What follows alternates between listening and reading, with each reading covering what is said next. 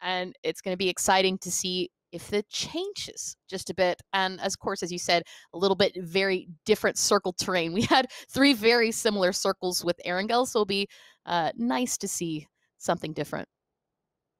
Yeah, the fundamental problem is with some of these teams is that it wasn't the map that was the problem. It was the fact that we kept seeing teams that were instead of taking long range third parties, making aggressive third party plays. And looks like Zenith might find themselves in a little bit of trouble, as Pankill should be able to land and maybe find himself a weapon fairly quickly.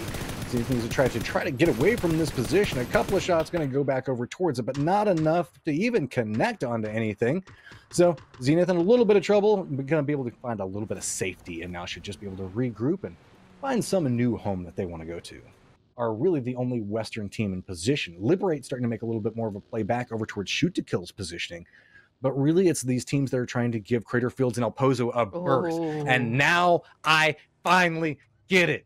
I want to see a trailer park ending. I've been looking forward to this for so long. The early positions coming out means the fact that Illusion's going to have themselves a decent place to play. But this long rotation coming out from Zenith means that they have the entirety of the West to themselves. All those teams that were clustered around El Pozo now have to deal with the funnel. These hills make their own little death funnels that teams that are in position can really just rack up kills. Teams like Comets, potentially Dodge, all these guys can look back over into it. That's why Rarity is already on the go and is not stopping for anything. I mean, really can't stop for anything either, as you just take a look at the map and see how many teams are in this area, but sending it up ahead to Trailer Park's not going to work well in their favor either, as both players are going to get knocked off the motorcycle, and it looks like Light Show is going to pick up both the Nate and Subtle for the kills there. Now, that said, with the rest of the team rotating in, you've got Gas Cans that have held the other high ground here, and Rarity, once again, finding themselves in a little bit of a tricky position. Oldlist just ahead of us, and he might be able to spot them out here, take a little bit of damage, but I think at the very least Rarity should continue this rotation. Now the question, of course, is what is the rest of One Eye Open? And Hardy doing a little bit of the same. He's been scouting ahead for his team. The rest of them still coming in through El Pozo, where Comets are currently working on a little bit of a fire range against Dodge. So this is a worse place for Patron and rest of the squad to drive through, because you've got two different teams shooting in this vicinity. No, I mean, Comet's a little bit of the compound curse with El Pozo. Most teams have really done a good job of steering clear of this, and as the rest of the teams are working their way to rotate in the zone, Gravity got a little bit close to Virtue, but continued on, as we can hear a handful of bullets out in Maluk's direction. I think One Eye Open might have spotted him out from the south, so see shots out as well. Alo and San Diego Rarity very close to each other, as Voxic out on a scouting mission, and this circle shift with the road directly through the center has got to make these IGLs scream right now as they try to figure out where to push through. We aren't going to have that trailer park finish, but these centralized compounds are already taken out. As we can see, Alo continuing try to get shots into what's left of San Diego Rarity, while the rest of Shoot to Kill is just now, I think, starting to send it. Purdy Curdy and Civ working their way down. And look at this. I mean, ATC and Oath right on the backside of Shoot to Kill. We can see the kill feed blowing up. Everybody is trying to get as close to the zone as they can, Matt, but there's not really much with all this open area. Oh, look at that throwable. So close, but now know the fact that they already had an idea that danger was close, and on top of them, next bounce is going to land right up on top of the position. Alo just busts open the door. There's a full flank going around on here. Remember, Shoot to Kill was originally known as one of the best breaching teams, and they still have a ton of that roster together. And whenever it comes into taking a building complex, they have no fear inside of it. I'm still mad, though. I want a trailer park. I wanted it so... All right, Zenith is still there, so we can hold on. Maybe we'll get a fight around that position, but you can see it's starting to get a little bit more bloody as Dodge left their high ground position, ran right into the Comets, who made a reposition back over towards the north. Danny G, last one up for his squad, trying to get as much as he can out of this position, trying to dodge through the flames, but it's going to be Comets that managed to pick that one up and get control of a nice complex, but they got to be careful. Elusive hears it, starting to move into position to take a couple of shots, but long range Shoot to Kill puts in a little bit of damage and forces them away from the play. This really firing coming out from Ascendance, as well as putting the pressure on the rest of Elusive. Fizzle, I think, was trying to get as close to sneak attack as possible to see if he could try to get the res there, but it wasn't going to happen. Nice shot out from Destinator towards shoot to kills. They've continued to spot more enemies way off in the distance, but you look at the map, Elusive is a little bit safe here, but they can't do anything from this position. Anytime that they take a peek, they're just going to get shot at by somebody else. But now, speaking of getting shot at right now, Virtue with, a very nice vehicle hit onto Doobie, who's going to get taken out there. Tanaka getting flashy with it while Super spots out Patron. Good position coming out, and that means the fact that Virtue, who had been doubling around, and it almost felt like a junior high school dance. We said one eye open, and Virtue kept thinking about fighting, like, ooh, will you fight with me? I don't know. I don't know if I like you enough to fight with me. Maybe. Finally, they decided to call it together. Virtue makes the play, takes down one eye open, but now they're going to have to continue to make their way just a little bit further north. Looks like most of the teams have now settled into different positions. It should be noted that we do have a 2-2 split coming out from shoot to kill to the north. All the rest of the teams firmly grouped except for Gravity as well, who's running a 2-2 of their own. Snakers is kind of holding on for dear life right on the edge of the circle, trying to buy more space and positioning. But really, the big factors that are coming out on top of this looks like it's going to be Ascendance that has a lot of circle control, Gravity's 2-2 split depending on how things go, and really Shoot to Kill's 2-2 split because they just keep harassing every single team and they're funneling them to other teams and forcing them to fight each other. And, you know, forcing and funneling has been something that's worked so well so far for them right now.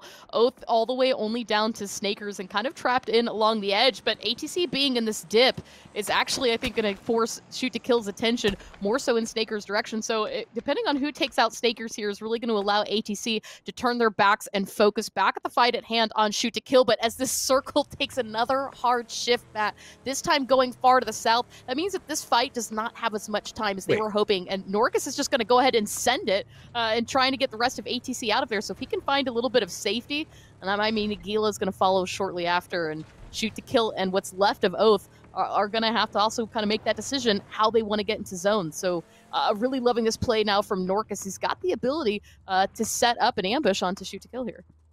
Well, Shoot to Kill is actually trying to ambush so many different teams. They were taking a fight against Zenith at one point. They were taking pot shots long range against Elusive as well as ATC. They're just trying to funnel everything and get control of the northern corridor, which they've managed to claim for themselves. It's really just Snakers the only point that can kind of contest against them. Everybody else has, meanwhile, been playing back down towards the south. The problem with Shoot to Kill's plan is that the circle went very hard to the south. So all that work that they put in and that separation isn't going to buy them a lot. Now they need to figure out some way to make a play back down along this position, and they're going to try to play the low ground based off of that. Zenith is still trying to harass them as they go, but they don't want to over-aggress just quite yet because they know that there's only 2 members up. They've also been having to contend with Illusion that's just on the other side of this hill. So they have to figure out how they're going to want to handle this. We've seen the Zenith manage to make some very phenomenal plays so far today, but they've got their backs up against the wall. I can't wait to see what they try to bring out next. Well, I'm really excited for this too because of course I say that, Bullet's actually out of this area, so Kickstart trying to pick him up, stay alive as possible. Bobbing and weaving, this is actually the best vehicle to try to stay ahead of it, but it's not going to be enough. Roth immediately gets picked off by Free Me Please, flushed out by Top Dog, and they're still not in the zone safely yet. Now in shooting range here for Shoot to Kill, Purdy Curdy with shots onto Kickstart, and unfortunately the very open field is going to make this a very difficult one for Kickstart to get in closely. And we see as well, Oath kind of suffers to the exact same fate. But at any given point, while he's over here doing his little dance, that's distracting Shoot to Kill, and they're not capable of turning around and reclaiming the territory that they so desperately want to. On the other side of this, it's going to be Jay All Day starting to get a little bit more aggressive back over towards ATC as they're now being forced out into different points. But there we go. Finally, Purdy Curdy manages to catch the angle, takes him down. New circle has popped, and it favors back along the position for Shoot to Kill, Illusion, Gravity, Ascendance, and now ATC since they've cleared out Elusive. ATC's really held their cooldown, but the biggest problem is that they're going to have to cross the street. If they come up from that position and try to get into the zone, that's going to take them downhill, and the only way to get back into cover is to push the area that we see all of the rest of the teams currently occupying. Shoot to Kill is in a beautiful position for this circle to continue to do damage and not have to worry too hard just yet about other teams. It's actually Virtue and Maluk for hardships, as well as Comets, that are in a very tricky position because there's nowhere to send that is free right now. The hard decision is going to be wherever they put down, they're going to have to immediately fight for, try to take back control and keep as many members as they can alive. Comets already down to 3. Maluk solo out by himself, and you can see that the moment they have taken the peak here, they're already facing tons of Noxes. Only Vegas is still up for Comets now, and it is looking rough. Zenith had a plan, didn't work out too well. Comments were like, I have a different plan. Didn't work out very well either. Vegas, the last guy up, tries to make a play. He's going to go down. That means that Ascendants get control over that complex. ATC was contemplating dancing back that direction, but they're not going to go for it as well. Luke does get spotted out, but manages to buy a lot more positioning than I would have expected, going down in 7th. At least getting a couple of position points out of that. It's going to be Virtue, really, that have the virtue of being the only team that has to make their way inside the safe zone. All the other ones starting to get into firm control points to work around. Gravity is still running their 2-2 split. 2 of them still trying to hold back the positioning. Virtue's trying to make their way up towards the north. Illusion also has a sight line back over towards this angle. So that's why you can see Virtue not a lot of options to work with at the time. Keep glancing back over towards the east, but if they start trying to make a play back over there, that just means Ascendants might spot them out. Ascendants has been doing a very good job of spotting people out in deep. We've seen them do quite a bit of damage to get a couple of kills to show for it this match, but this compound could also prove a little bit problematic because the circle should shift away because the road is really split up so much through the eastern side. Now, Virtue has found themselves a nice little dip here. Unfortunately, Zovran is going to get a knock onto Super, but they might be able to pop off a res if they can act quickly. We can see as well, though, Pankill from Gravity has actually anchored himself on the opposite side of here, Virtue, and that is going to spell disaster for them as even Shoot to Kill gets in on this. Yeah, the moment they walk back down inside that dip, everybody had vision on them, and there's nowhere to go. I mean, we often make the joke about like fish in a barrel or whatever else, but that was just Virtue in a barrel. There was nothing to be had in that spot. Whenever they opted into playing away from Gravity, they were just as good as dead. Gravity had one of the few control points that they could maybe make a play around, and they actually had the numbers advantage on the 2-2 split that Gravity was running at the time. New Circle is going to pop. ATC, Ascendant still happy. Gravity, 2 of their members still happy, and Shoot to Kill has their hillside to play around. Shoot to Kill's repositioned back along this hillside because you know the fact that they're aware that it's going to have to be Illusion that has to move. So trying to set up along this point, they're looking back over, waiting for the moment that we see that team try to make a play, and that's whenever they're going to try to make a play of their own to counterbalance off of it. Lightshow looks like he might be contemplating making his way back over next to where Shoot to Kill's positioning at, because this is really Illusion's only option. They have to make a play aggressively back over towards Shoot to Kill and maybe get some type of opening to work around. Lightshow gets enough damage to buy at least some space, but it looks like the rest of the team doesn't want to go that way. Lightshow, I like what you're putting up right now. Gets a little bit of damage back over towards Shoot to Kill, looks back over towards Gravity, takes down Pankill. That was their back anchor point, so that's going to open up more pathing options coming up from Illusion. Instead, a second ago, they had no way to cut a path right through the middle of the circle. Now they have some type of option to play around, losing Pankill inside of that point. D-Rich also goes down for Gravity, so now Gravity is 2. That is very centered. They're the only ones that are holding that line, and Illusion can reposition back around to that angle. Civils really pressure these, continue to hold onto Illusion as very, very good, but it looks like Norcus is actually going to start challenging that as he gets a couple shots into him. We can see even Kurt has just lost all of his armor. Both his helmet and his vest are completely damaged. In fact, the vest is offering nothing, but it is broken. And so Shoot to Kill, while they are in a really nice position, they're starting to struggle with their ability of what they've got left to hold it. And I think Illusion read that as, you know what, this rotation up north, it's not going to work. They tried to send instead directly in the circle, but they're going to be met right away by both Gravity and Ascendance. A beautifully thrown grenade by Zovran takes out Free Me Please, and you can see the struggle in the eyes of Illusion and know that they have nowhere safely to go into the zone. There's no options. There's nothing good to work around. Lightshow, the last one up.